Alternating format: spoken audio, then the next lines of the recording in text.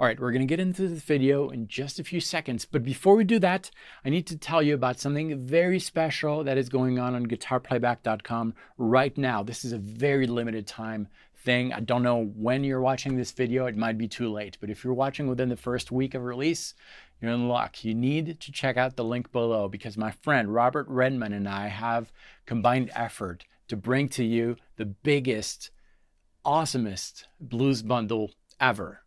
His best courses combined with my best courses, hours and hours and hours of high quality education at a price that is ridiculous. You need to check that out. You're going to save hundreds and hundreds of dollars. At least check it out. There is something for everyone in there, some blues, rhythm stuff, blues solo stuff, improvisation concepts, and all that. All right, I'm done. Let's get into this video.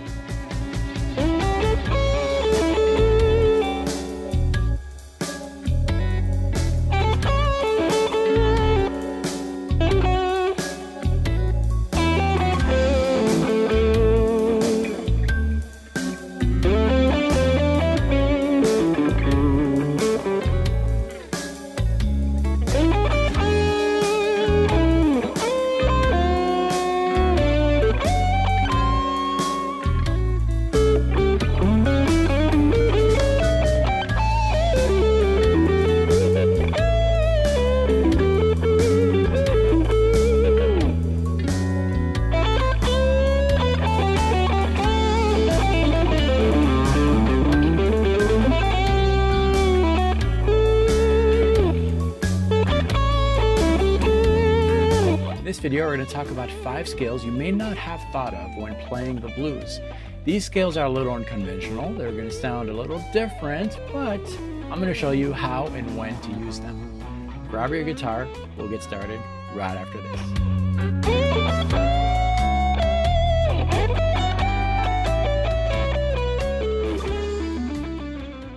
Hi, my name is David Wallman, and welcome to this channel, which is all about helping guitar players around the world find their unique voice, develop that voice on the instrument to tell your own personal musical story. Today is all about the blues. We're going to talk about traditional blues form in A. The backing track that we're going to use, this one right here, is available for free.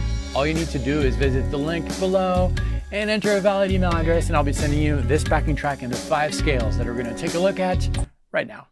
All right, so these scales are a little unconventional. Some of them might not sound great if you just use them for your improvisation. These scales, keep in mind, should be injected into your normal phrasing. So I'm talking about all the minor pentatonic stuff that you're used to. We're in A right here. This is an A blues in A major. So we have dominant 7 chords. And typically what you'll be using is, well, the good old minor pentatonic scale, right?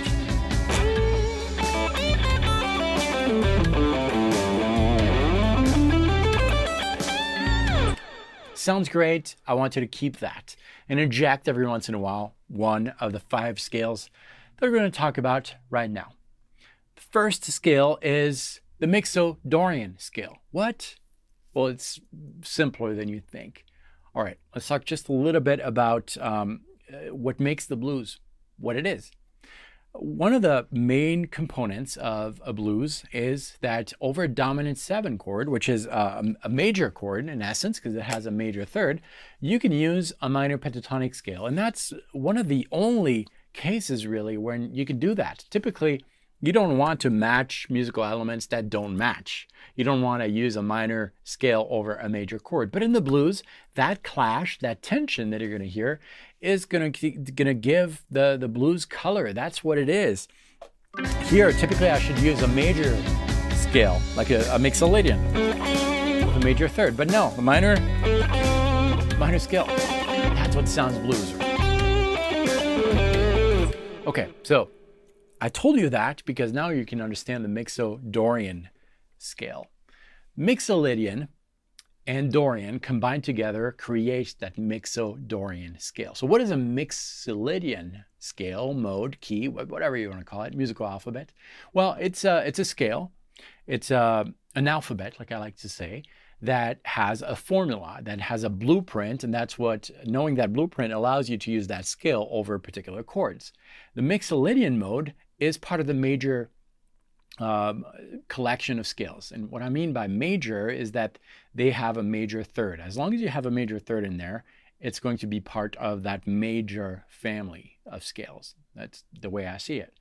And over this particular blues, we have major chords. Therefore, yes, Mixolydian will probably match. And it really does match because it's a scale that also has a minor 7 in there. And the dominant 7 chord used in the blues is a scale with minor 7, a major third and a minor 7. So Mixolydian is typically the right choice for that, right? And that's, if I show you a close-up here, that Mixolydian scale mode alphabet is a 7-note scale that has a root, a 1, a major second, a major third. You knew that already. That matches that major chord. A 4th, a 5th, a major 6th, and a minor 7th. And that's, if we look at these notes, those 7 notes, we can extract from it one of the chords of the blues, the dominant 7 chord. That is an A right here. And so I could play that Mixolydian mode. It's going to work great.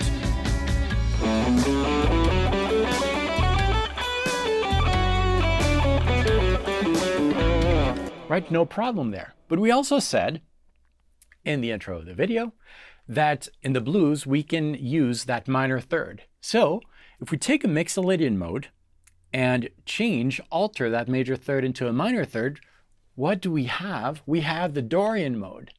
It's pretty awesome. We've got just 1 note changes between Mixolydian and Dorian, that third. All the other notes are the same.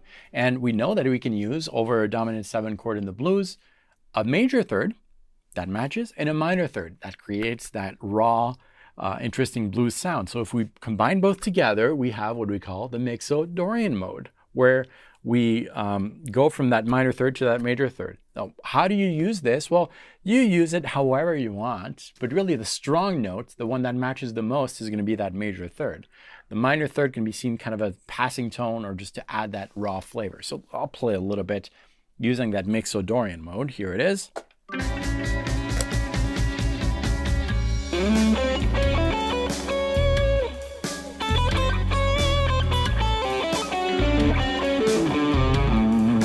Works great, right?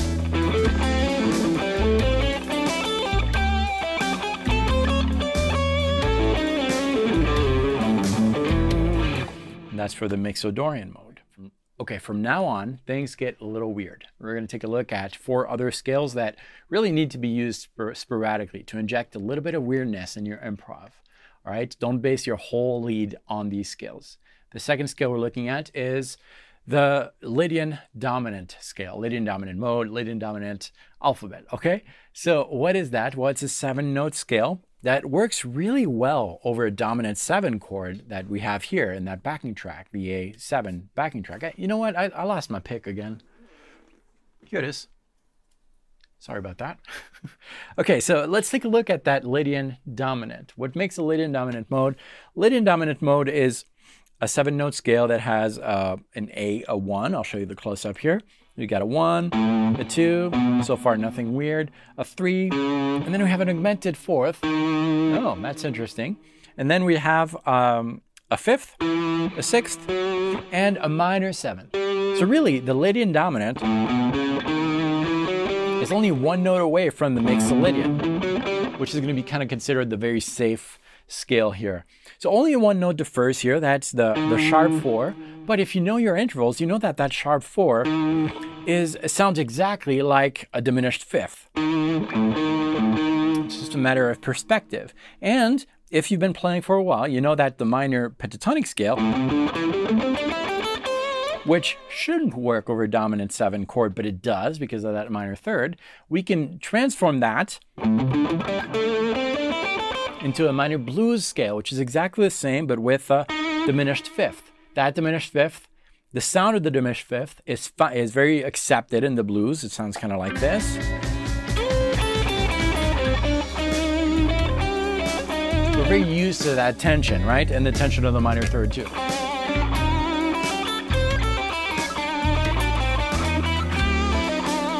And we just said that the sound of the diminished 5th is exactly the same sound of the augmented 4th. Therefore, Lydian Dominant will work awesome like that. It's kind of a mix of the Mixolydian with that additional sound of the flat 5, which is really, in this case, the sharp 4. I hope you're following, but this is what it sounds like.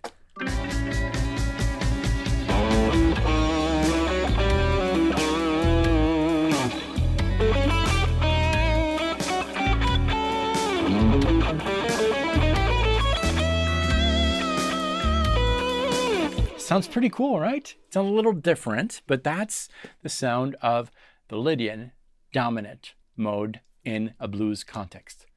Okay, ready to get a little weirder with the next scale? I hope so, because we're taking a look at a symmetrical scale. You'll see why in a second, and that's the whole tone scale. That gets really weird. So it's symmetrical because you can start playing that scale from any of its note, and the fingering is gonna stay the same. The whole tone scale is a scale made of whole tones, 2 frets all the time. So if we're in A, got our A right here, 2 frets higher, 2 frets higher, 2 frets higher, 2 frets higher, 2 frets higher, and so forth. And the fingering that I'm going to use here is a combination of, we're going to combine 3 notes and 2 notes. So from the low E string 5th fret, we've got 3 notes on frets 5, 7, 9. On the next string, we're not going to do 5. We're going to go 1 fret higher, and we're going to play 2 notes on 6, 8. On the next string, we have 5, 7, 9. Next string 6, 8. Next string 6, 8 again, and next string 5, 7, 9. And once that pattern is memorized, you can start that pattern from any of its notes. So that means that if you play that for a little while, you're going to find some licks that fall into the fingers really well, very easy to memorize, and that scale sounds tensed, right? So we're going to use it as just to inject some weirdness in there every once in a while. But make sure that you know where you're going. Don't get lost. That's an easy scale to get lost, kind of like a portal where you can, ooh, where am I? I'm going to demonstrate a little bit. I'm going to combine the simple Mixolydian scale, which is the super safe one, with that whole tone scale, and let's see what happens. All right, here we go. I'll start simple, Mixolydian.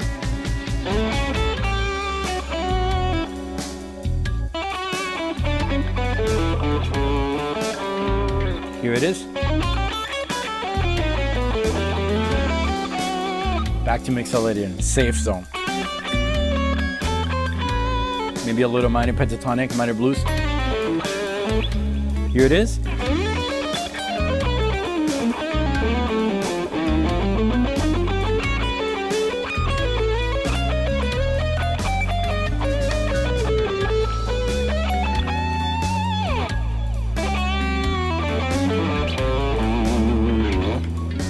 And that's for the whole tone scale. Okay, if you survived that one, scale number 4 and scale number 5 are very similar. Those are diminished scales. There are 2 versions of that scale. They're also somewhat symmetrical because once you learn the first, 3 notes, the first 3 intervals, the rest just follows the same over and over, and it's very easy to play. We're going to start with the first one. The first diminished scale we're going to take a look at is an alternation. We're going to alternate whole tones and half tones, whole steps and half steps. So if we're in A, is going to be considered our first starting point. From that A, 6th string, 5th fret, we're going to go 2 frets higher for a whole tone. After that, a half tone, so 1 fret. Then 2 frets, 1 fret, 2 frets, 1 fret, and so forth. Here's a fingering that works really well for this. We're going to start with that full tone. So low E string, we've got 3 notes here. We've got frets 5, 7, 8. Okay. Then on the next one, we're going to do 5, 6, 8, and 1 fret higher. So this is the important part. We've got this going on. So that's index, middle, pinky, and pinky higher, 1 fret higher. And then we repeat that pattern, not on the 5th, but on the 6th. And then on the 7th. And then on the 9th. And then on the 10th. Again, you can get the charts below, but that's the sound of that scale. Oops, sorry.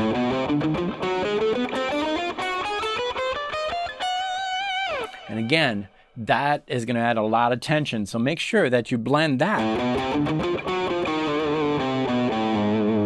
with a traditional Mixolydian, minor pentatonic, minor blues, and we'll see what happens. So I'm going to play a little bit here. I'm going to play combining some of these scales, Mixolydian, minor pentatonic, minor blues, which is kind of safe, and then using that whenever I want to add tension. Think of it as a drum fill. The drummer's playing straight, and every once in a while he's going to inject, I like that word, inject, into your playing. He's going to inject into what he's playing some fills to add a little bit of excitement, but then he goes back in really quick. So let's give that a try. I'm going to start safe, and then I don't want to scare people away when they hear this.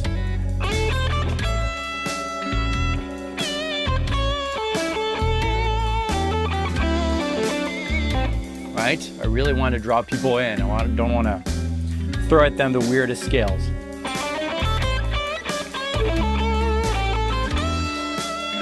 I'm going to do it right here, very soon, on the turnaround, right here.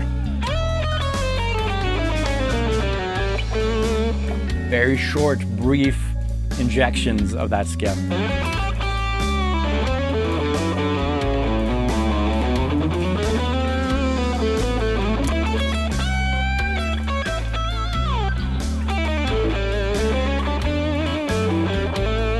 One more time, just for fun.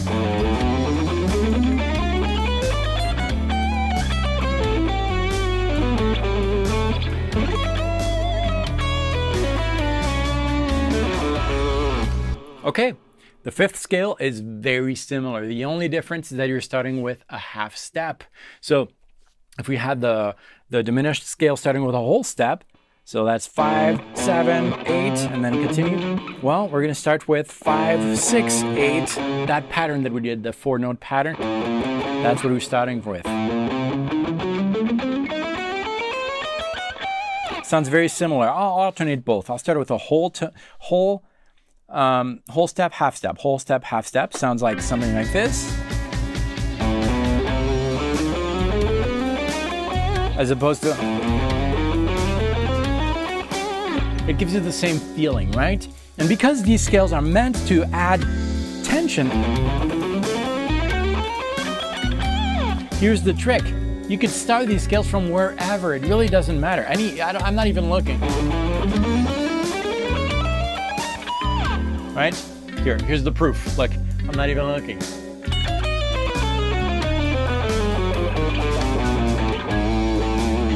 It works from anywhere. The most important thing is to have that pattern under your finger and play with confidence, rhythm confidence. Be sure of when you're attacking a note, and then be sure to resolve too. Okay, so these scales, the diagrams for these scales is available for free. The link is below, and the backing track that I was playing with is available as well. Now, I don't know when you're watching this video, but the time of release of this video, there's something very special happening on our website, guitarplayback.com. We did that last year, and we are redoing this year for a very limited time. I combined some of my best blues courses with some of my friend Robert Redman's best blues courses as well. That is tons of content available for a very limited time. Again, I don't know when you're watching this video. If you're watching it, a month after release of this video, it's too late. I'm sorry. I will tell you when we do this again. If you're watching this within the first week of release of this video, you need to go to the website below. If it's still available, it will tell you.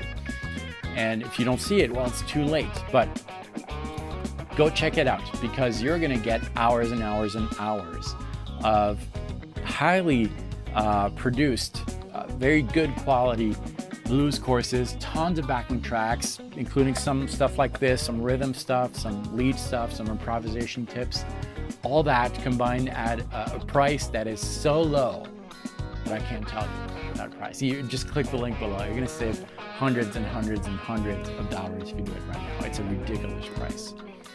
Check it out. And if this was your first visit, consider subscribing. Every week, Monday, Wednesday, and Friday is video day. And new video kind of like this one is released. So subscribe if you like this kind of stuff. Thanks so much for watching this video. Practice well. I'll see you next time.